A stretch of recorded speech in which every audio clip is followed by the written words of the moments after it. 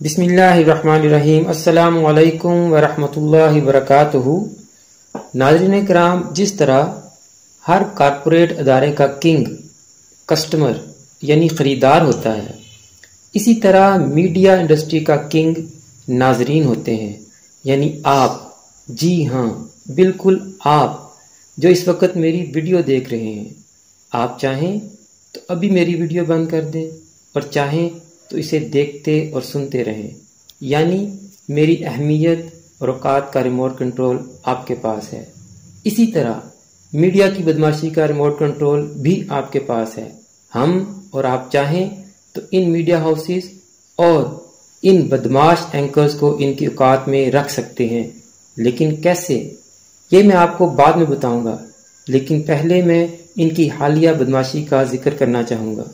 بحیثیت قوم پاکستانی عوام کی اکثریت میں واقعی میں بہت سی برائیاں پائی جاتی ہیں، اور مزے کی بات یہ ہے کہ عوام کی اکثریت ان برائیوں سے آگاہ بھی ہے اور تسلیم بھی کرتی ہے کہ ہم میں فلاں فلاں برائیاں پائی جاتی ہیں، اور مختلف مکاتب فکر کے لوگ بھی میڈیا اور سوشل میڈیا پر ان برائیوں کا اکثر تذکرہ کرتے رہتے ہیں، اور میڈیا کے چند عناصر اپنے پروگرامز میں ان برائیوں کا تذکرہ کرتے ہوئے پاکستانی قوم کو گالم گلوچ کرنے والے کی باتوں پر دانت نکال رہے ہوتے ہیں اور مزے لے رہے ہوتے ہیں۔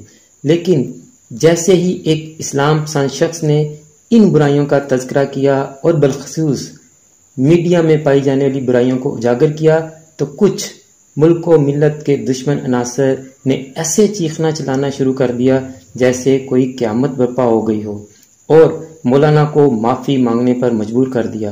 مولانا کو دو وجوہات کی بنا پر ان میڈیا اینکر سے معافی نہیں مانگنی چاہیے تھی۔ ایک تو یہ کہ مولانا نے جنرل بات کی تھی، ان میں سے کسی ایک کا بھی نام نہیں لیا تھا۔ دوسرا، مولانا کا منصب حق بات کہنے اور اس پر ڈٹ جانے کا متقاضی تھا۔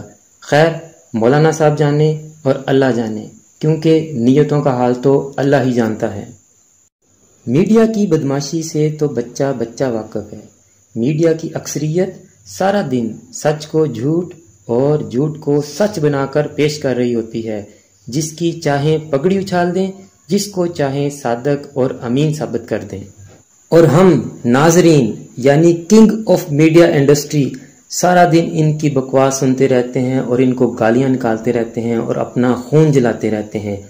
آپ اپنا خون نہ جلائیں، بلکہ جن اینکرز کے پروگرامز آپ کو اچھے نہ لگتے ہوں یا جو اینکرز جھوٹ کی فیکٹریاں چلا رہے ہیں، آپ اپنے غصے کے اظہار کے طور پر ان کے پروگرامز دیکھنا بند کر دیں، اور اپنے رشتہ داروں، دوست احباب اور جاننے والوں کو بھی قائل کریں کہ وہ بھی ان کے پروگرامز نہ دیکھیں۔ یہ چند ایک میڈیا اینکرز جو اپنے سوشل میڈیا اکاؤنٹس چلا رہے ہیں، ان کے سوشل میڈیا اکاؤنٹس کا بھی بائیکاٹ کریں، ان کے چینلز کے سوشل میڈیا اکاؤنٹس کا بھی بائیکاٹ کریں۔ جو ان کے حمایتی ان کے پروگرامز کا کلپ شیئر کرتے ہیں، ان کا بھی بائیکاٹ کریں۔ یقین جانیں، جس دن میڈیا انڈسٹری کے کنگ ناظرین یعنی ہم اور آپ نے اپنی اہمیت کا اندازہ کر لیا اور ریموٹ کنٹرول کا درست استعمال سیکھ لیا، تو یہ عناصر اپنی موت آپ مر جائیں گے۔